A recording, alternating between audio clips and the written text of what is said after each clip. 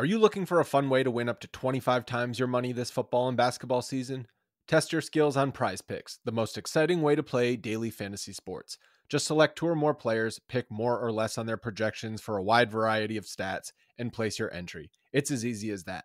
If you have the skills, you can turn $10 into $250 with just a few taps. Easy gameplay, quick withdrawals, and injury insurance on your picks are what makes Prize Picks the #1 daily fantasy sports app. Ready to test your skills? Join the Prize Picks community of more than 7 million players who have already signed up.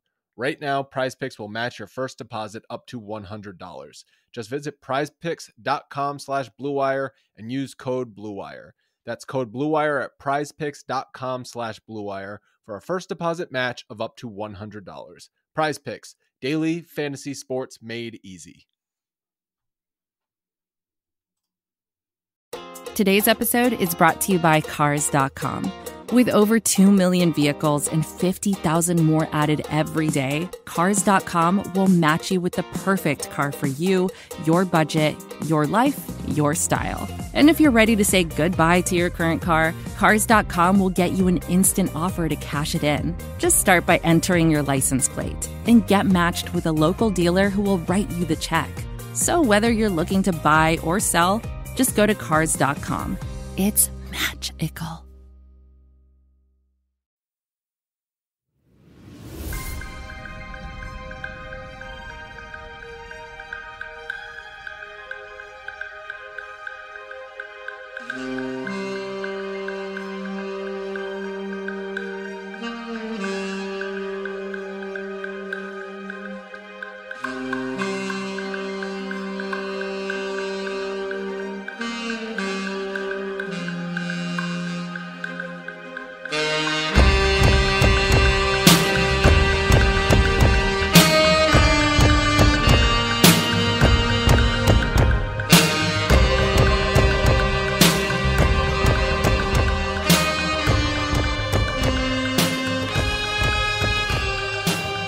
Hi, hello.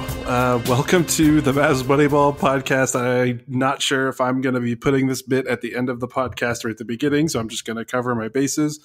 But me and Kirk recorded about 35 minutes talking about the Mavericks' first day of free agency because we thought things had died down for a little bit.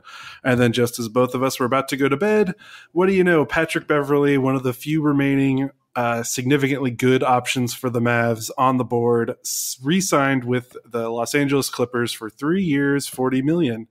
A familiar number because that is the number that the Mavericks were reported to want to sign him on, if you read the reports from ESPN's Tim McMahon and other places. So we just recorded a 35-minute podcast about how there's not that many options for the Mavs, and the other big name is off the board. Kirk, you are wound up and ready to go, so you have the floor. Okay, guys, I don't know how to put this any clearer. This is now the worst offseason we've had since the new collective bargaining agreement was signed. You want to, if you want to pitch at me like our friend Isaac at Locked On Mavs did, that anytime we sign Kristaps Porzingis to an extension, here's the deal with that. We waged a massive wager, a bet on Porzingis' future, signing him to a guaranteed $160 million max deal. Plus, we sent 2 first-round picks. Plus, we took on a whole bunch of crappy salary. I didn't want to talk about this right now, but Porzingis' health is a lot more freaky than we all want to talk about. Plus, we don't really know how good he's going to be. But let's move on to the part where I'm talking about the Mavs really having a frustrating offseason. The whole point of this offseason, the entire point of getting off of Harrison Barnes' contract, was to have the cap space to fill with good players and then sign Kristaps Porzingis to go over the cap, to then be able to get, I think it's not the mid-level exception, it's one of the minor ones, but be able to sign lots of good players. Right now, we have $28 million in cap space and no one to sign it to. Are we going to give Boogie a max deal? Are we going to sign my good friend Tomas Satoransky? Are we going to sign, who is left here? It's going to get frightening, folks. Udonis Haslam's an unrestricted free agent. That could be fun. Trey Lyles, Dragan Bender. Guys, it's bad. It's bad. This is horrifying. Now, the Mavericks still might be good next year, because they're really good at putting things together. But in terms of a plan, in terms of where we were going to go to build a base, a core constituency which you could surround Kristaps and Luka with and engender them with some faith in the future of the organization, that's gone right now. This sucks. I don't know how better to phrase it, because the Mavericks waited to sign Beverley, or they waited to make him an offer. Heck, they didn't even talk to him. They talked to his agent, Bill Duffy. His agent, Bill Duffy, was also involved with this Goran Dragic chicanery earlier in the evening, and God knows what's going to happen there. I think Josh has a take that Dragic might end up being on the Mavs in the morning anyways, just because, we said earlier they might regret passing up the opportunity to sign a player like Dragic because they had all this space, and now we're here just, holding our thumbs. This is ridiculous. It is. I can't mince my words. It is a complete, utter, embarrassing organizational failure for them to let Patrick Beverley re-sign with the Clippers without even talking to him.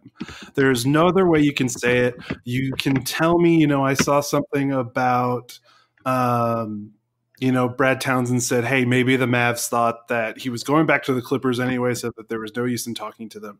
I don't buy that.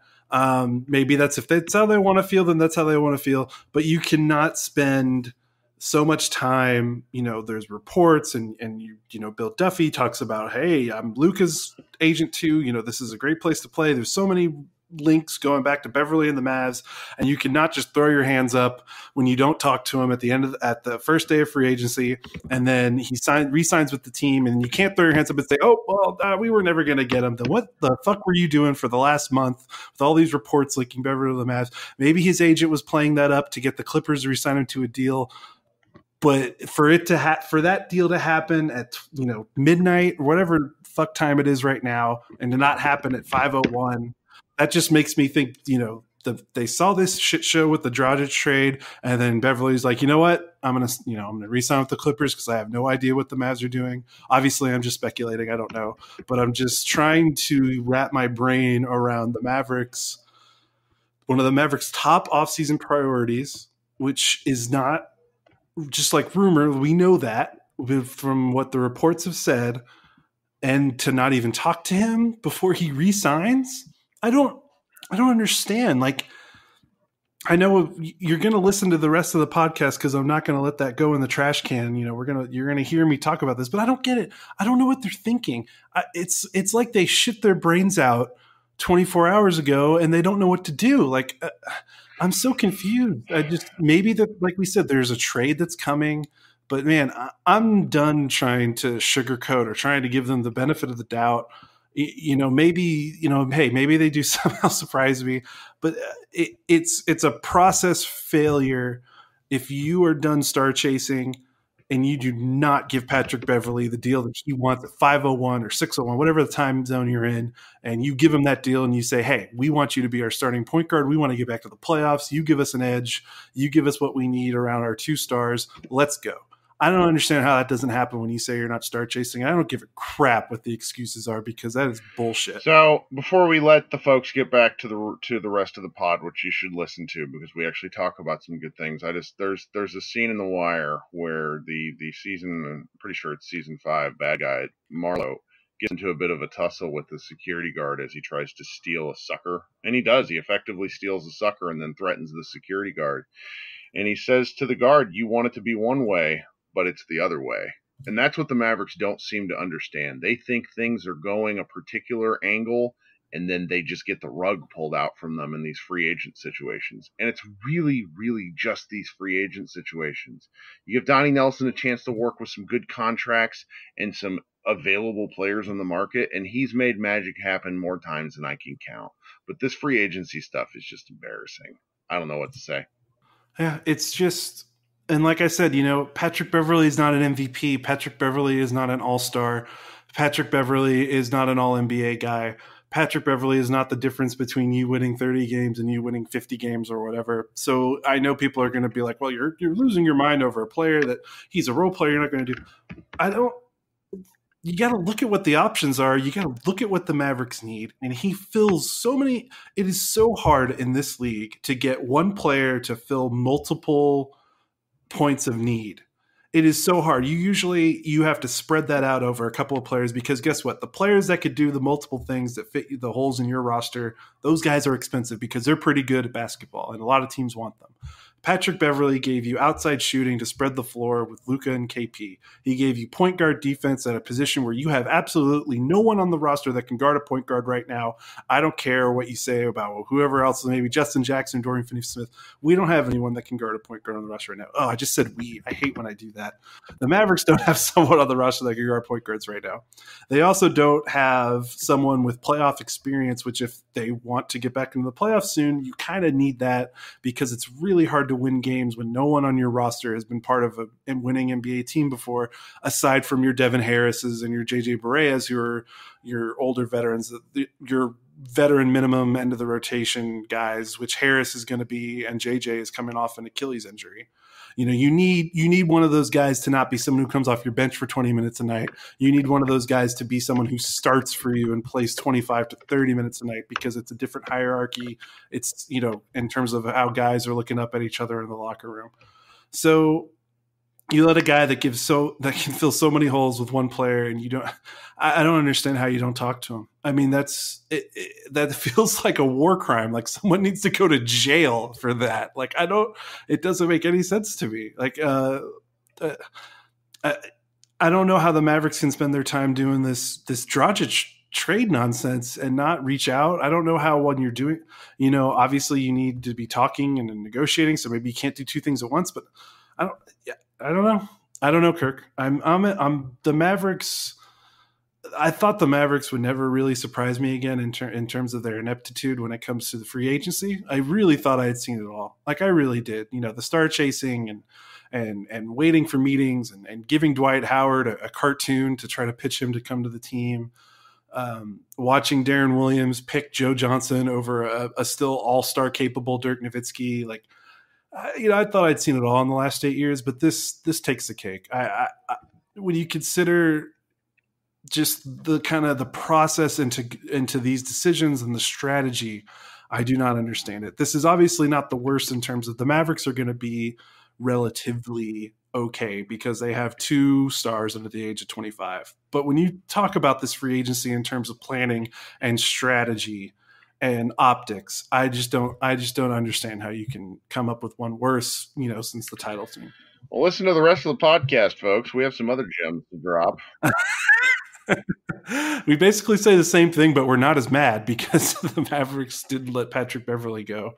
So, so that's where we're at. I'm going to stick this at the beginning of the podcast. So if you'd like to listen, please keep listening. We'd love you to listen. There's ads, and we like it when people listen to the ads. So the rest of the podcast will follow as normal, and we kind of go over the rest of the Mavericks Day 1 free agency extravaganza, getting more into the Miami stuff. And so keep listening. It's a good discussion. Well, at least it gives us something to talk about, but I wish it wasn't this. So Kirk, thanks for hopping back on, and Lord knows what we're going to see the next day. All right. Later, guys. All right. See ya. This is advertiser content brought to you by Frito-Lay. Hello, I'm Chip Murphy, here to get you ready for the big tournament. Tonight we'll break down who will be cutting. Cut! What are you two doing? Sorry, Chip. Prez here got his feathers ruffled when I told him Ruffles has zero chance of winning the title. And I was letting Dip know that she is not taking into account Ruffles' iconic ridges. Guys, it's March. We have to start talking about the tournament. We are. It is the 2023 Frito-Lay Snack It. We're talking about big-time matchups between Cheetos, Smart Food, Lay's, Sun Chips, and more. Just head to the Frito-Lay Snack Bracket and vote for your favorite chip, pretzel, or dip for a chance to win up to $1,000 or a year's worth of snacks. This sounds great. Keep up the good work. Just go to fritolaysnackit.sbnation.com. No purchase necessary. Sweepstakes ends 4/3/2023. Void where prohibited. Year's worth of snacks awarded in the form of 52 coupons, each good for one bag of chips. See official rules at fritolaysnackit.sbnation.com. Hi, hello. Welcome to the Mavs Moneyball podcast. This is Josh Bowe, one of the many editors over at mavsmoneyball.com. It is 11:35 Texas time on a Sunday evening. Kirk informed me that the people wanted a podcast to recap what has been an interesting, to put it extremely nicely, first day of NBA free agency in regards to the Mavericks. So we decided to hop on, and Kirk is, of course, with me tonight and graciously with me as it is way past midnight over on the East Coast. Kirk, I already know the answer to this question, but how are you doing, man? I mean, I opened up a Mountain Dew about 30 minutes ago. I'm too old for this crap. But, the nice part about pushing back the start of free agency to before my dinner is I've been roughly upset since about 4:30 this afternoon. So, we're just really, we're moving the timetable up. So instead of being mad only in the middle of the night, I'm mad in the middle of the evening into the middle of the night, which is really great for my family. My wife's very pleased with me. We're going to have a great time with this because I think I think the people need to hear some frustration because we're going to be fed a lot of PR chicanery the next few days. So let's get in front of this and talk and have some straight Mavs talk. Okay, well, let's kind of reset for people that are listening to this and they might not really know, maybe they didn't catch everything because it was a wild first 3 or 4 hours of free agency, especially when you consider that we kind of thought a lot of things were already decided before free agency even started. It seemed like everything was a done deal. And yeah, those things were done deals, but there were also a lot of other done deals, apparently. A lot of activity today. So basically, I think the summary, I don't know how you want to tackle this first, Kirk, but basically we are here at 11:37 Texas time, first day of free agency has been going on for over 6 hours now. The Mavericks have added 0 new players. Their moves so far have been, they have gotten Kristaps to agree to his full max contract, reportedly 5 years, $158 million. Further reports came out that there are no clauses or injury distinctions on the contract. It is straight up 5 years, $158 million, no options. So that is in the bag for the Mavs. And then the other thing that has come out for the Mavs is that Dwight Powell has agreed to a 3-year, $33 million extension, which will, of course, kick in not this season, but the next season, because he opted into his player option. So he will only count $10 million against the cap. But even then, 3 for 33 is actually a pretty remarkably good deal for Powell, basically only getting a $1 million raise over what he's earning this season.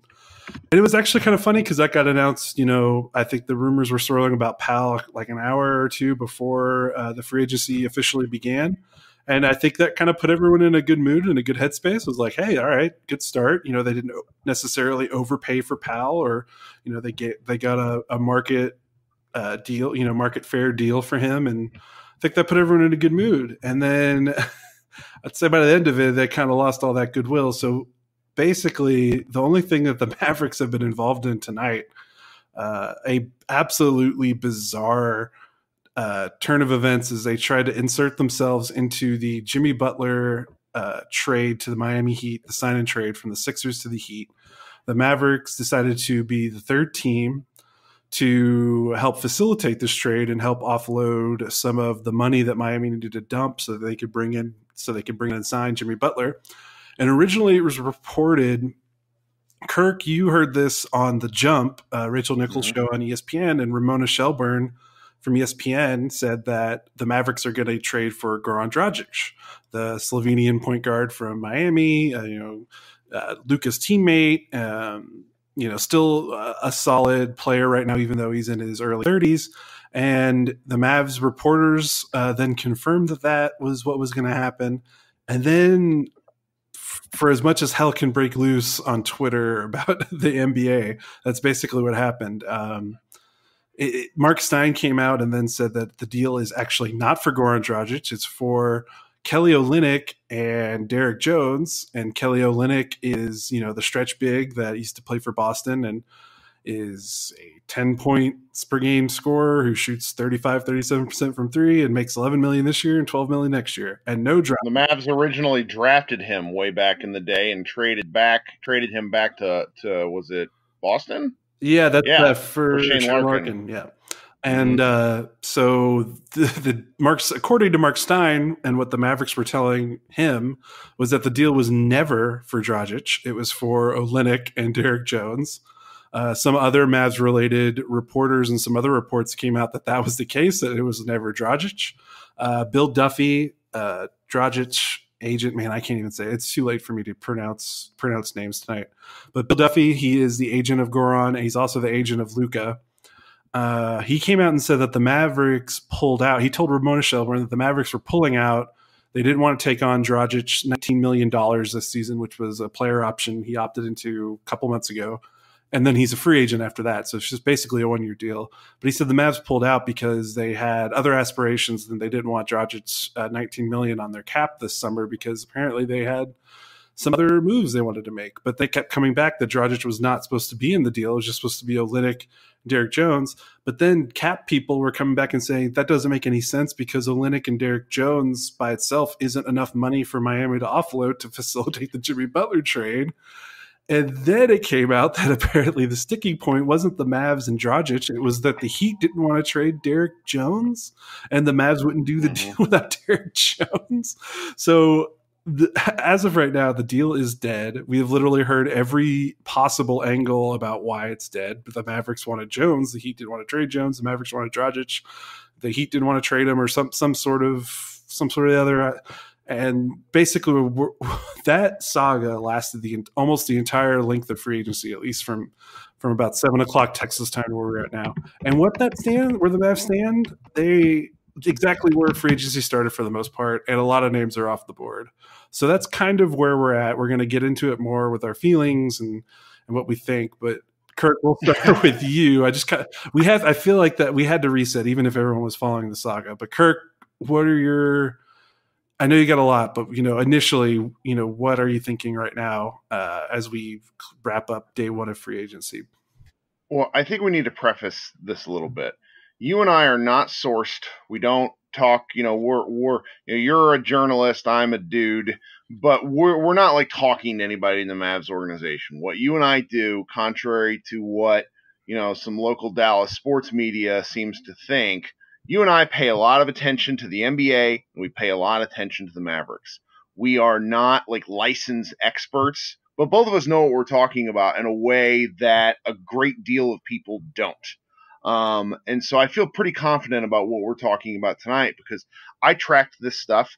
I've been tracking this stuff on my phone for the better part of 3 weeks now. I all the ins and outs. I feel very confident about what we've seen, what we've witnessed, and what we're the opinions we're about to toss out. But they are opinions. I really want to emphasize that. So where I'm really, really frustrated, and I don't know if I'm kind of putting the cart before the horse here, but I feel like that the Mavericks entered this free agency market with a wildly different expectation than what actually happened.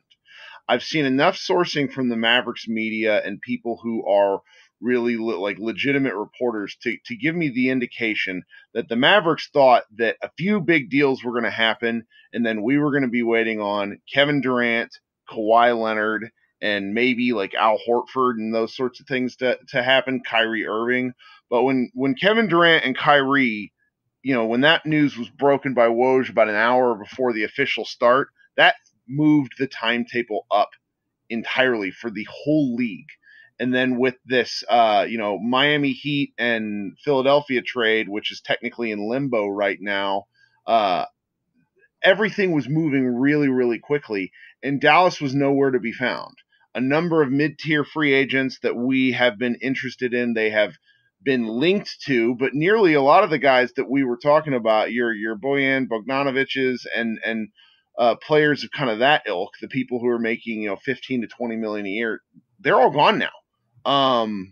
That can't be emphasized enough. I mean, the only interested Mavs free agents that are still technically on the market are Patrick Beverley and Danny Green. Patrick Beverley did not talk with the Mavericks today. I know you wanted to touch on that in a few minutes.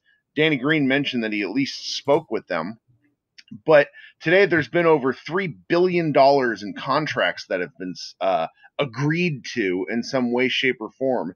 And the only part that the Mavericks played in that was the $158 million with Porzingis, which was understood, and the additional 33 million for for Dwight Powell. So Dallas is really out here just looking like they've been caught with their pants down.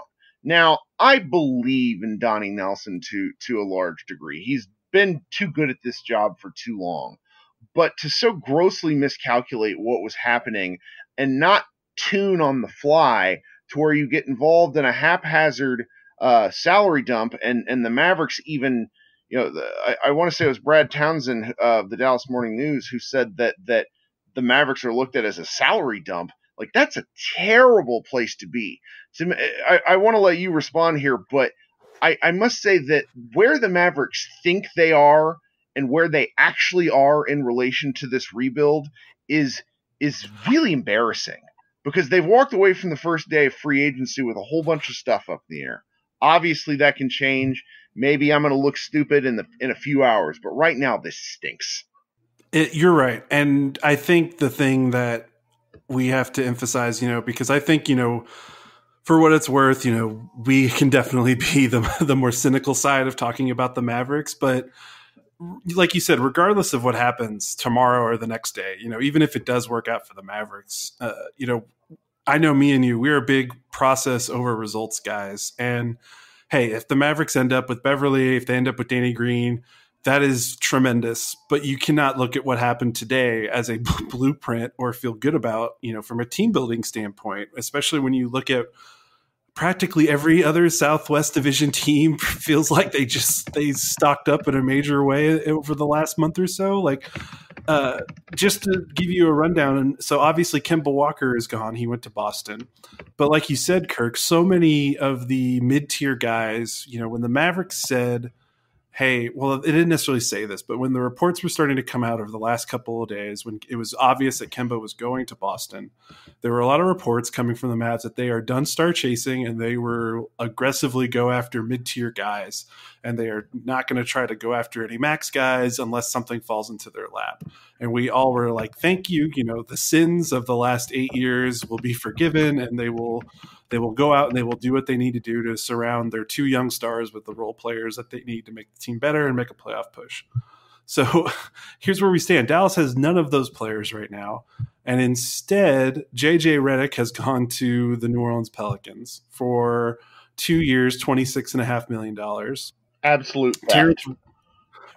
Terrence Ross is going back to the Magic for a $54 million deal. Now, when you talk about the money, we can disagree about the money, but these are players that would most likely start and be really helpful contributors to the Mavs. So Terrence Ross has gone to the Magic. Jeremy Lamb, who I know you hate, but I like, he's going to the Pacers for $31.5 million. Bogdanovich is going to the Jazz for a $73 million deal. Obviously pretty rich, but he would be easily be the Mavericks' third or second best shooter on the team, and give Luka and Kristaps a great floor spacer. Brooke Lopez is back to the Bucks, which is expected. Julius Randle, who I don't think either of us like, but still a somewhat serviceable NBA player, he's to the Knicks for $63 million. Malcolm Brogdon goes to the Pacers in a sign and trade. He's 4 years, $85 million. Obviously, we had skepticism about Chris Middleton. He went to back to the Bucks for $178 million. Tobias Harris, who we were both kind of iffy on, but there were some reports that the Mavericks might try like non-max Hail Mary if the market for him was somewhat cooler than he expected. That didn't happen. He went back to Philly for a 5-year, $180 million deal. So Nikola Mirotic, who I know, Kirk, you don't like, but he's going to Spain. Trevor Ariza went to the Sacramento Kings for $25 million. Ricky Rubio to the Suns for $51 million. It's Darren Collison announced his retirement. Alfred Amino goes to the Magic for $29 million. I'm listing off a lot of wings that maybe the Mavericks weren't interested in, but these were options. And all of these guys, regardless of their salary, would have been immediate impact contributors. Rodney Hood goes back to the Trailblazers for 2 years, $16 million. Dwayne Dedmon, if the Mavericks were really wanting another big to play next to Kristaps, he goes to the Kings for 3 years, $40 million. Al Horford, for some reason, goes to the Philadelphia 76ers. Kind of a strange move because everyone in their starting lineup is apparently going to be 6'10". But he goes there for a 4-year, $109 million. So the Mavs were not in this. And I'm not sure if that's a real deal right now, because I'm not sure what's happening with all this stuff because Butler, Tim Cato, about 10 minutes ago, right before we started, reported that this deal, at least the Mavericks side of it, is off. So right now, Jimmy Butler is technically a free agent, and I'm not sure what that means about Al Horford as well. This is going to get funky, but go ahead. I'm sorry to interrupt you.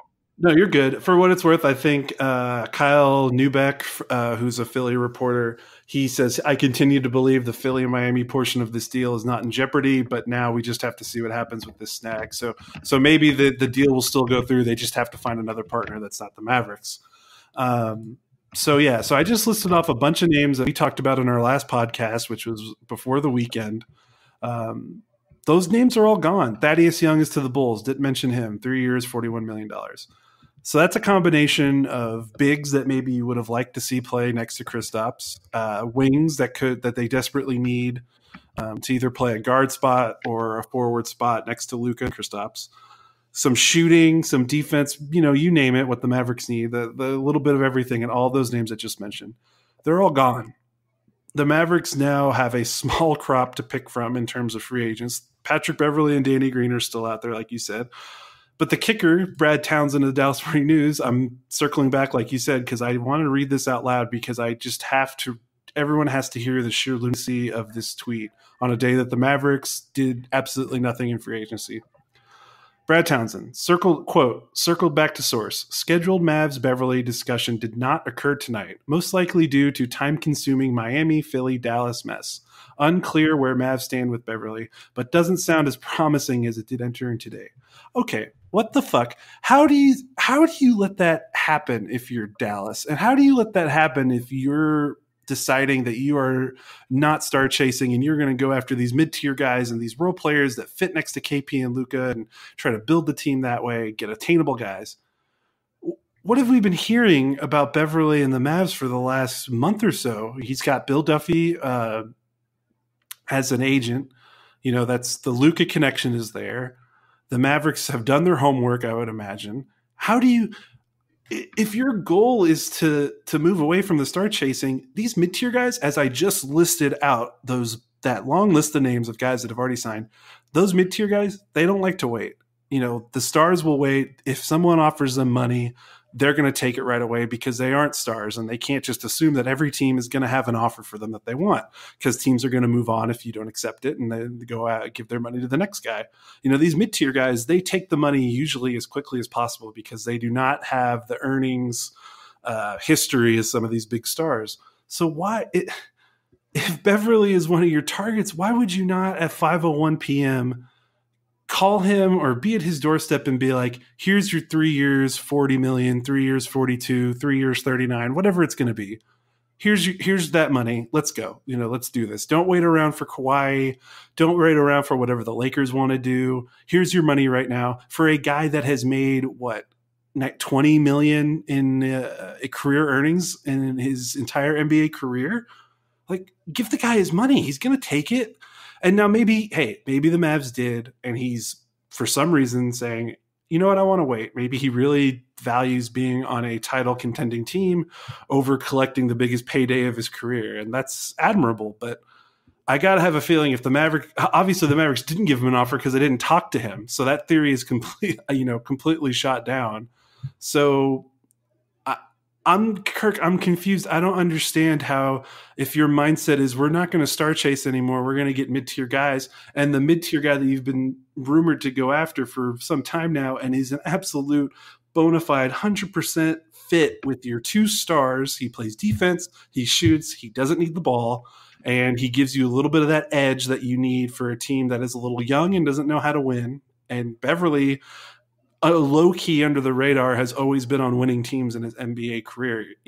Sure, he's played with James Harden for most of it, but hey, that guy's been in the playoffs a good amount, and he knows what that environment is like, and he can let Kristaps and Luka kind of feed off of that a little bit. Kirk, how does that happen? I don't. You have to try to explain it to me because I just don't get it. And like you said, it makes me think that the Mavericks, like, were they not prepared? Like when they said that they didn't want to get Kemba and they wanted to move, who was the second guy? Like who was the next target? What was their next list looking like? Because it's got to be a short list because there's not a lot of guys left. Well, it's really going to be hard to answer that question because the way the Dallas Mavericks operate paired with the inability, like they just really don't answer questions. I don't think we're ever going to find out the truth. I will say that I feel, and this may be a heat of the moment take, but I feel that this has been their worst free agency opening day since before they won the title. The collective bargaining agreement, as we know it, has been in existence since, late 2011, right before Christmas. And the Mavericks really have never done, they've never done well, but they've also never really died with the exception of the DeAndre Jordan summer, which, was kind of beyond their control, but frankly was getting involved with an agent who has since passed away, who was really, not on the up and up, to be quite honest about it. And this sort of situation where they look like they have no idea what they're doing, while over $3 billion in contracts have been agreed to, is a little disconcerting. I mean, I hope that Luka Doncic and Kristaps Porzingis aren't paying a lot of attention because otherwise, right now they're to see first that they weren't targeting anyone, or at least it feels that way, then to see that they temporarily, that they rejected the idea of Goran Dragic into their cap space because they had bigger plans for it. What does that mean? I'm looking at a free agent tracker right now.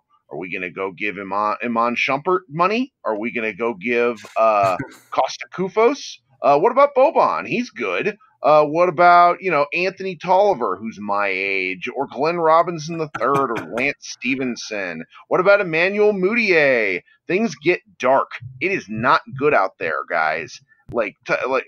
Tomas Satoransky Hive, please stand up. Alfred Payton. We're going to go sign Frank Kaminsky and just make it the all-white guys brigade. I have no idea what they're going to do because if you look at their free agency apart from Porzingis, and I just can't emphasize this enough, we still love that deal. I want to talk about the risk assessment involved another night. It's not right now, but I do want to talk about it. Maybe we can do this later in the week. But right now I'm at a loss for who they're going to sign. Like, this stinks.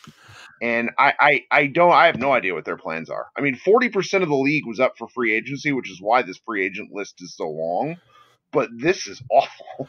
Yeah, and we gotta bring up the point that, okay, so you say that you're not star chasing. We're not going to wait around these big names when they're just going to pass us over and we miss out on those other guys. Great, congratulations. So apparently they picked the two mid-tier guys that are waiting on the stars to make their decision. And that's hard to do. I'm almost impressed. Like, when you really peel it back, if I wasn't so upset, I would probably say, wow, you guys managed to really nail this. Because they're waiting on Danny Green, because obviously if Kawhi goes back to Toronto, Danny Green is going to go back to Toronto. Like, he's going to run that back. Toronto's going to run it back. They'll pay him his money. So that's fine. I can kind of understand that, but how do you not, in the meantime, okay, we got to wait on Danny Green. Like, that as an organization, they talked to him today. So obviously they should know that. How do you not go to Patrick Beverley? Like, how do you not talk to him today? I don't understand how that's possible. How you don't talk to him today? How do you not reach out to him? How do you not get him on the phone? It is wild to me. I'm guessing maybe they thought, the Dragic thing was going to happen. And, if they had him, they probably don't need Beverley anymore. So maybe that's where the thinking is. But that is very mind boggling to me how, if you're a team that says you're going to do this and then to basically not do it it's wild. And when you talk about what are they going to do next, and the free agent list is pretty bleak after Beverley and Green. I think to be fair and to maybe play devil's advocate, the Mavericks do have a propensity of pulling trades out of their asses at very random times. So maybe that there is a move out there that we are not seeing that is a trade into their cap space, much like the Dragic potential deal. But, maybe it's another name that we are not hearing. There was definitely, I was getting some hope for maybe the Mavericks stealing Robert Covington away from Minnesota, as Minnesota really wanted D'Angelo Russell. But that's gone by the wayside because Russell is going to the Warriors as part of the sign and trade with Kevin Durant. So that's gone. But maybe it's another move like that, depending on where Kawhi goes. Maybe the Mavericks can be opportunistic and get some good talent with a trade. The thing about the trades, though, is, as me and you are talking right now, it is hard for us to say this is what because trades, the way the Mavericks operate with the trade market, you don't know it until it happens a lot of the times. And we can maybe pick out some names, but we don't really know, like you said, we're not sourced. We're just kind of observing what's going on and reacting to it. So if you look at it as just a pure free agent play, it is absolutely bleak, because the longer you let a guy like Patrick Beverley out there, and look, I know people are going to come at me and be like, yeah, the entire Mavs offseason is resting on a guy who scores 8 points a game and gets 5 assists. And you know what? Like, maybe it does. It might. It just might. They didn't do anything else. So that's where we're at. And hey, if we wake up tomorrow morning and it's Patrick Beverley has agreed to a deal, Danny Green's agreed to a deal, obviously we're going to be like, good. The good thing happened. But I don't think that invalidates anything what we're saying right now, because, like I said, it's the process over the results. And I just don't understand how, if you're the Mavericks, you can come away. I'm not saying they needed to spend their $30 million cap space by 7 p.m. Central Time, but they needed to do something. Like, if you're going after mid-tier guys, they're the first guys to go. Like, I'm a broken record. I know I just said that, but I can't emphasize that enough. And if I know that, they should know that. They definitely know that. They're not stupid, but it's just a little mind-boggling how they, like you said, they could be caught with their pants down.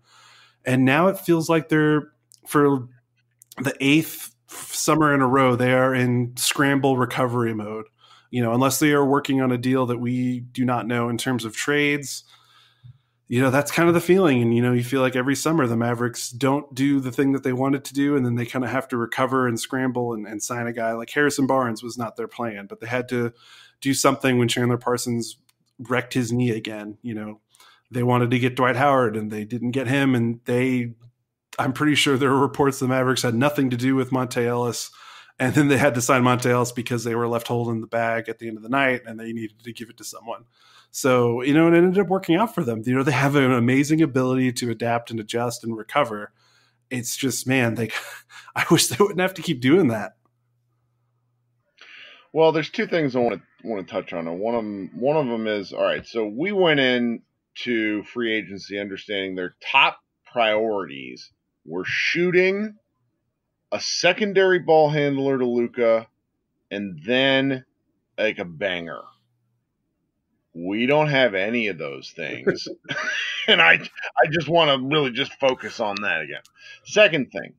So earlier I touched on something during my rage blackout where I said, I don't think the Mavericks have a appreciation for where they are in their own rebuild.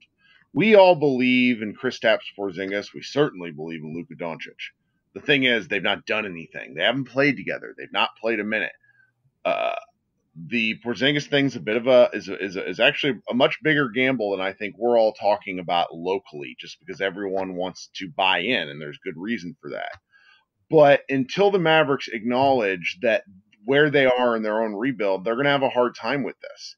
The fact that it occurred to them, about 9 p.m. Eastern time tonight to be involved with this, Philadelphia Heat trade to be as a salary dump meant at some point over the last 6 hours, they realized they weren't going to get who they thought they were going to get, or their chances were at least going down to where they'd be willing to take on Kelly Olynyk or maybe Goran Dragic. We don't know what the official, we know what's been said to media, but we don't really know the true story. But it meant they pivoted from thinking that they were a player to understanding that they were a salary ground. Now, understanding that, what I want to know is why have they been so late to some of these other deals? Since we have, we didn't even talk about the fact that the Golden State Warriors had to trade away Andre Iguodala to make some space for their sign of D'Angelo Russell, and they traded him away in his about, just under, I think it's just over $17 million contract to the Memphis Grizzlies for future assets. And I just, the Mavericks haven't owned future assets since ever. I can't, like, during this most recent CBA, as it became more and more clear that first round draft picks were of high value, maybe sometimes it escalated too high, but the Mavericks have, as far as I know, they've not owned someone else's first round pick. I can't really think of anything off the top of my head. And so, like, these sorts of things where they're not in on the deals because they don't understand where they're going to be next year are really painful. I mean, right now, just looking at this roster, I understand our fan base wants to say that, well, Luka and Porzingis are potentially 2 top 25 NBA players. That's true. But the key word there is potentially. When you look at what the Spurs have done, the Spurs are getting back a guy who is coming off of ACL surgery, who's really good. Derek White, that I think who it is. Murray, the point guard. Murray, and who's solid. And the Pelicans, while we've been blinking, have built up a squad. They're going to be functional next year. I don't know if they're going to be good, but they're going to be competitive as all get out. The Grizzlies are probably not going to be very good. And then there's the Rockets, who, as much as it always pains us, they're going to be pretty good. So I don't know where Dallas thinks they're necessarily heading. Nothing is guaranteed in the West. So a lot of these moves are just really puzzling. And I don't want to, continue to beat them up, because I know people don't like it when you and I are cynical about these sorts of things. And, being a cynic is relatively easy than being hopeful. But, like, it's reading the market. It's understanding where Dallas is. It's understanding that, no, they're not anywhere near as good as the Celtics. Stop talking about that stuff, guys. You have to look at what our team is, not what you want them to be. Right. And I think the thing is like we said, it's process over results. Like, if they came away tonight empty-handed, but we heard that they got in contact with Patrick Beverley. Hey, we know that they met with Danny Green. Hey, they met with this guy. Hey, they tried to get, if we see a report about, hey, they tried to get into Bogdanovich, but Utah just made too strong of an offer. They made a big push. Maybe this is to the Mavericks' detriment. Maybe they are doing all of these things and we're just not hearing them because, like you said, Dallas is just very leak-proof. But this is what we have to go off of. We don't have much else to go off of. We just have to observe what's happening, what we're seeing, what we're reading, what other teams are doing that we know about. And we have to compare to what the Mavs are doing. And we have to, analyze that and kind of describe what's going on.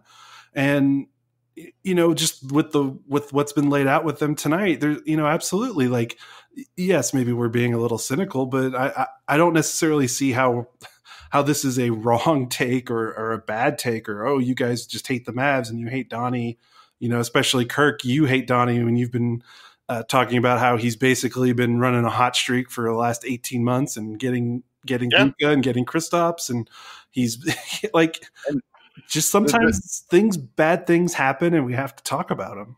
Yes. And the jury's really, like, we just got to keep saying this. The jury's still out until free agency's up. But right now, after the first, 7 or so hours, it feels like they have a big bag of money with no one willing to take it. Right. And maybe people take it tomorrow and, hey, that would be great. And, we would talk about that and how good that is. But, that hasn't happened today. And by all accounts, we don't know when it's happening because we don't see any reports about what the Mavs are doing or what they're talking about, where they're going next. And man, I was going to try to be a little bit more, understanding, but seeing that Brad Townsend tweet about the Mavs not even reaching out to Patrick Beverley today, I don't know, that kind of set me over the edge, especially when you consider everything else that's been going on tonight. But that was kind of like the cherry on top of the shit sundae for me. Yes. Well, I feel a lot better now. I think I can go to bed. I think we should reconvene in a couple of days and see how things are, because I do want to talk about some of the specifics of both Powell and Porzingis, let alone anything else that comes up. But I do think that the world, our good friends out there in Mavs land are going to want to hear aspects of this, just because it's nice to know that we somehow, as a fan base, can manage to all be mad about things, even if those things are not the same. Well said. Well, Kirk, is there anything else that you wanted to get to before we maybe go to bed tonight and see what happens tomorrow morning?